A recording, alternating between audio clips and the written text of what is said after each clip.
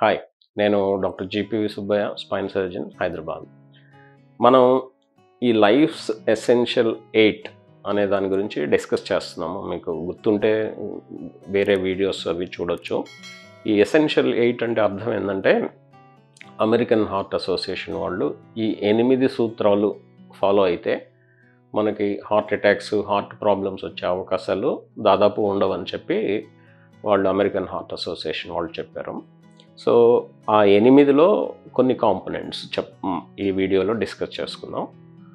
Sugar, BP మనం ప్రాపర్గా control పెట్టుకోవాలి. షుగర్ ఒకటి, బీపీ ఒకటి.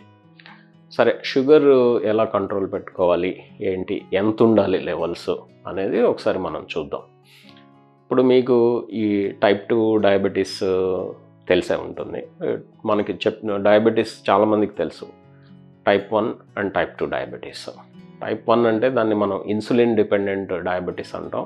వీళ్ళకి తప్పనిసరిగా ఇన్సులిన్ ఇవ్వాల్సిందే. సో టైప్ 2 డయాబెటీస్ అనేది నాన్ ఇన్సులిన్ డిపెండెంట్ డయాబెటీస్ అన్నమాట. ఇందులో అసలు ఏం జరుగుతుంది, అసలు డయాబెటీస్లో ఏం జరుగుతుంది అనేది ఒకసారి చూద్దాం. ఇప్పుడు ఏమవుతుందంటే, మనం ఏదన్నా ఆహార పదార్థం తీసుకుంటే ఆహార పదార్థం డైజెస్ట్ అయిన తర్వాత మన శరీరంలో రక్తంలో గ్లూకోజ్ కింద మారుతుంది. ఇప్పుడు మీరు ఫర్ ఎగ్జాంపుల్ కొంత రైస్ తీసుకున్నారు. ఈ రైస్ డైజెస్ట్ అయిన తర్వాత బ్లడ్లో ఈ గ్లూకోజ్ కింద బ్లడ్లోకి ఎంటర్ అవుతుంది. సో ఈ గ్లూకోజు మన కణాల్లోకి ఎంటర్ అవ్వాలి, ఈ కణాలు మనం ఈ గ్లూకోజ్ని వాడుకోవాలి అని అనుకుంటే, ఈ గ్లూకోజ్ మన కణాల్లోకి వెళ్ళడానికి ఇన్సులిన్ అనేది చాలా అవసరం అన్నమాట. సో ఆ ఇన్సులిన్ సహాయంతో ఈ గ్లూకోజ్ కణాల్లోకి ఎంటర్ అవుతుంది. ఈ ఎంటర్ అయ్యి ఈ కణాలు మన గ్లూకోజ్ని వాడుకుంటాయి.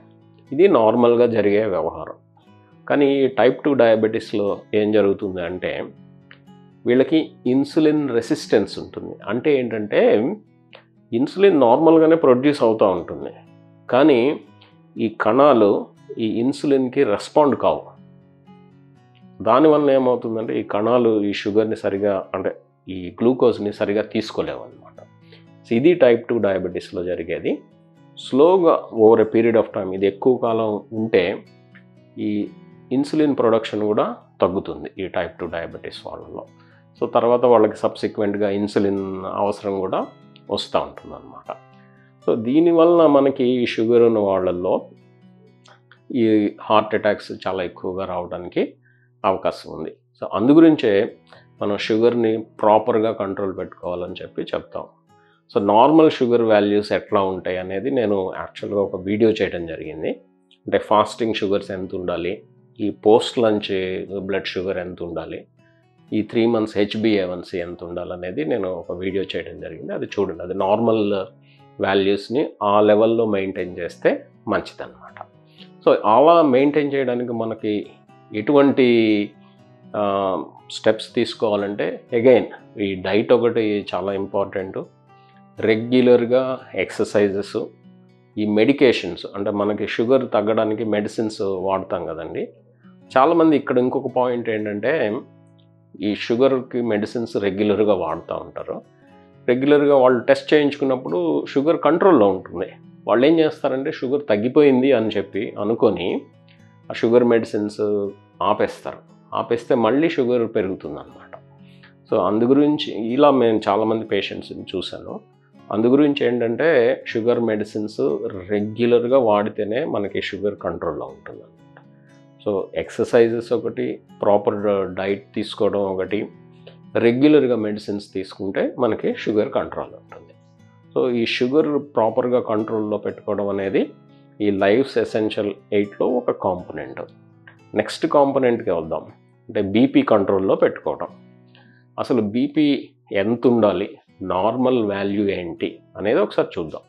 మీరు ఎప్పుడైనా డాక్టర్స్ దగ్గరికి వెళ్ళి ఉంటే బీపీని 120/80 లేకపోతే 140/90 అని చెప్పి చెప్తూ ఉంటారు. ఈ ఎక్కువగా ఉన్నదాన్ని సిస్టోలిక్ బ్లడ్ ప్రెషర్ అంటాము. కింద తక్కువ వాల్యూ ఉన్నదాన్ని ఈ డయాస్టోలిక్ బ్లడ్ ప్రెషర్ అంటాం. యూజువల్గా ఏంటంటే మిల్లీమీటర్స్ ఆఫ్ మెర్క్యూరీలో దీన్ని చెప్తాం అనమాట. ఇప్పుడు 120 millimeters ఆఫ్ మెర్క్యూరీ లేకపోతే 80 millimeters ఆఫ్ మెర్క్యూరీ అని చెప్పి చెప్తూ ఉంటాం. నార్మల్ వాల్యూ మీరు ఎక్కడ చదివినా నార్మల్ వాల్యూ 120/80 అని చెప్పి చదువుతూ ఉంటారు. యాక్చువల్గా నార్మల్ వాల్యూ చూస్తే 117/76 నార్మల్ వాల్యూ 117/76 అన్నమాట. ఇప్పుడు ఎక్కువ బ్లడ్ ప్రెషర్ అంటే ఏంటంటే, ఇప్పుడు ఈ డయాస్టోలిక్ 76 అని చెప్పాను కదండి, 80 వరకు ఉంటే కొంచెం ఎక్కువగా ఉందని చెప్పుకోవాలి.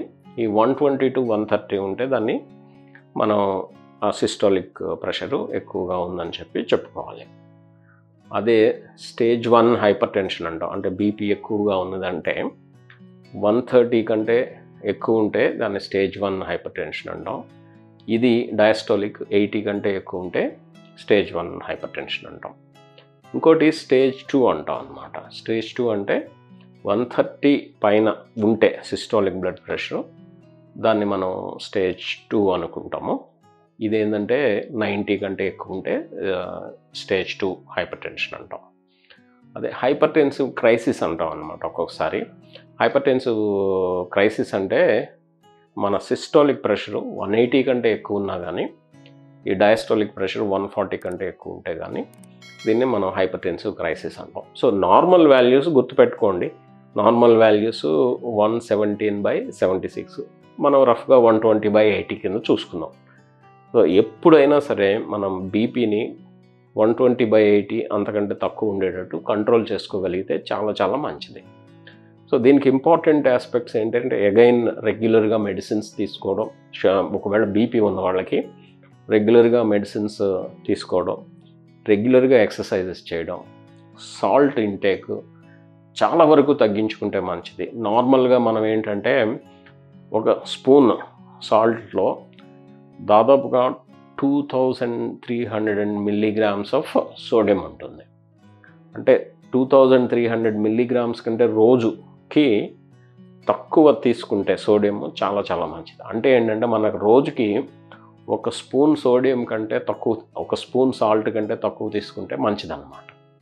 మనం ఏంటంటే ఎక్కువ మన తెలుగు స్పీకింగ్ స్టేట్స్లో ఎక్కువ సాల్ట్ తీసుకుంటూ ఉంటాం.